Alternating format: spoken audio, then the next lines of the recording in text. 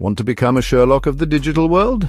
Imagine uncovering hidden secrets and piecing together the puzzle of someone's online activities.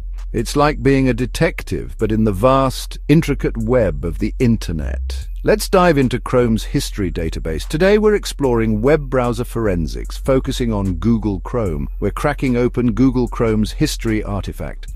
This is where every click, search, and visit is meticulously recorded. This SQLite database is a goldmine for profiling a user's internet usage. It logs URLs and timestamps. It keeps a log of websites visited, complete with dates and times.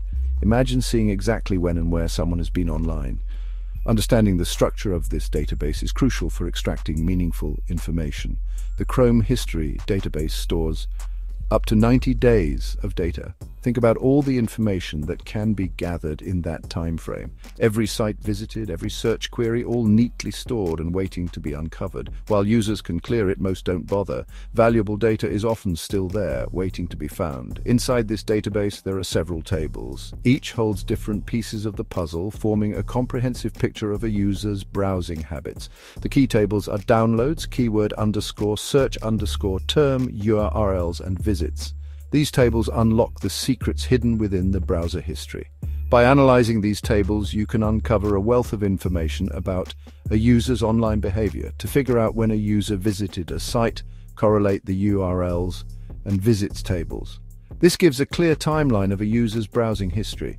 Timestamps in this database are in WebKit format. Use a free tool called Decode to convert these timestamps into human-readable dates and times. With just a bit of digging, you can uncover a treasure trove of information about a user's online behavior. It's like finding hidden treasure in the digital world. Stay tuned for more digital forensic tips and happy investigating. Make sure to like, subscribe, and hit that notification bell for more digital detective tips. See you next time.